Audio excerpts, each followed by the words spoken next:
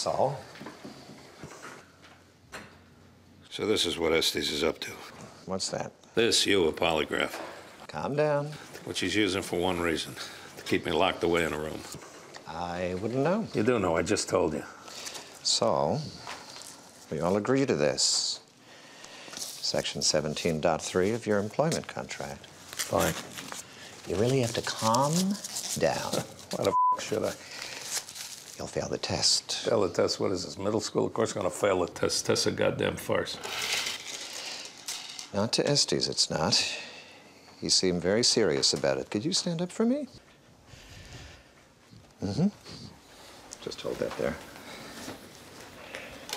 So what's the pretext? What do you mean? I mean, what are you even gonna ask me about? Company vehicles? Excessive use of office supplies?